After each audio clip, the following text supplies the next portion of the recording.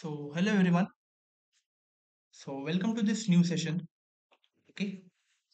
In the last classes, we have discussed with the few important concepts that those are Biot-Savart's law and expression for curl H in rectangular coordinate system. Okay.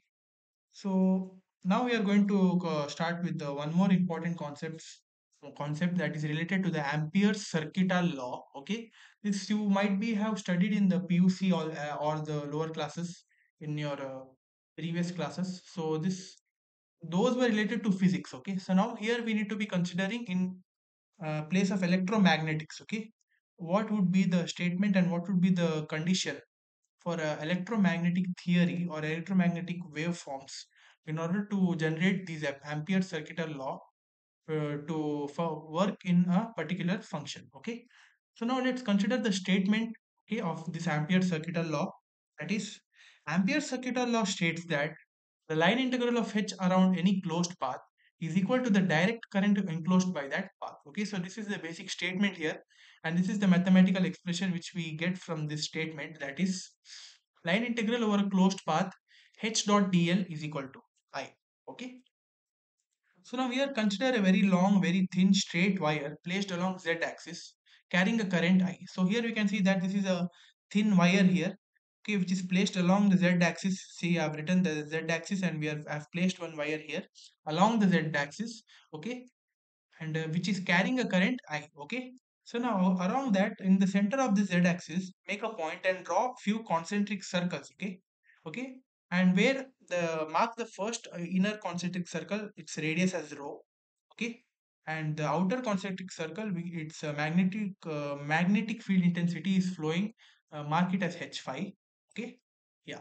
So now the magnetic field intensity at any point in free space is given by Ampere's law. Okay, in generally it is given by the Ampere's law, which is the magnetic field intensity which is placed at any point in free space. Okay, so because of symmetry, the magnetic field lines must be concentric circles as shown in the figure. See, because of the symmetry which we are obtained, I have told you, right, we need to be considering the concentric circles.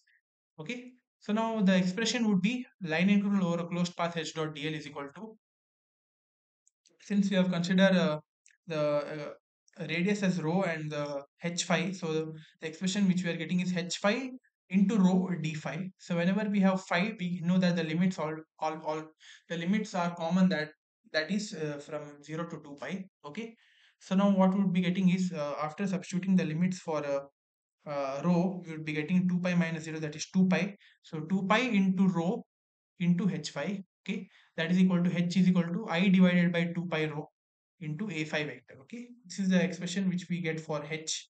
Okay, where the expression for dl is equal to d rho a rho plus d phi a phi plus dz az. So since we are considering the concentric circles, we can say that this dl we can substitute in spherical coordinates.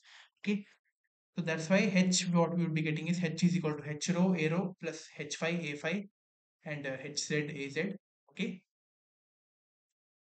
so this is the expression which we are getting for h here in Ampere's circuital law, or h phi is equal to I by 2 pi rho. It's one and the same. We can even write h phi is equal to or h is equal to. Okay, so now this was all about the Ampere's law. So now this is very important concept here. That is Ampere's law in differential form or point form. Okay. So this question is multiple times repeated, and also it's there in the model question paper, I guess. That is Ampere's law in differential form or point form. Okay. Yeah. So we know that in general, h by d h line integral of h dot dl is equal to I, which we got from the Ampere's law, which we have just seen right now. So this relation is useful in circuit theory. In field theory, we have to relate these quantities at a point in space. Okay, so curl is a point relation.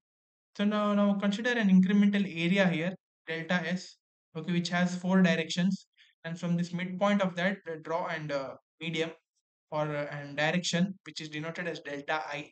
Okay, and a conducting medium with delta I flowing through the area normal to it. Okay, integrating h around the peripheral of the area delta h, delta s, what you will be getting is from Ampere's law, we know that line integral of h dot dl is equal to I, which we already know.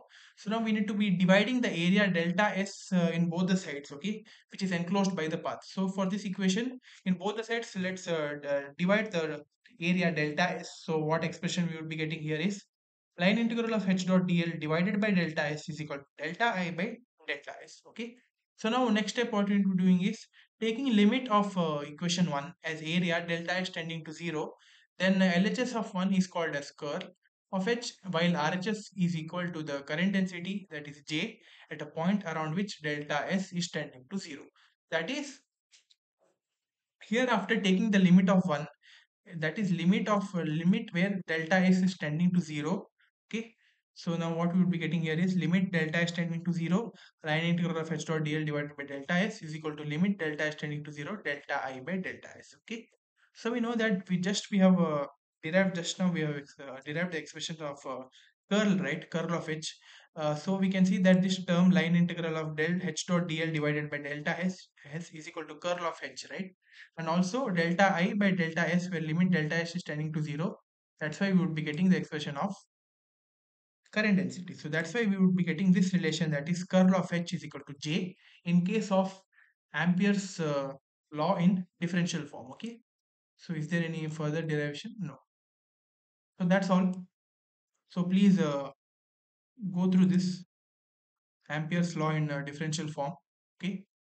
Please make a note of this, and hope you understood this video. If you did not understand, please comment down. We would be trying to obtain your solutions, obtain your clear your doubts, and this is the brief description of the Ampere's law in differential form. You can see here, okay, in this whole page. So please take it down and note it down. So this is very important. So again, please like, share, subscribe. So we have done many more videos related to this subject only. You can refer our playlist. So this would be appearing in the right of your screen now. Okay, please refer our playlists of all the subjects of this sem of electronics and communication department. So please like, share, subscribe, and share this to a huge number, guys, so that we would be achieving our goal, and also you would be understanding more concepts. Okay, please show the support. So that's all. Thank you.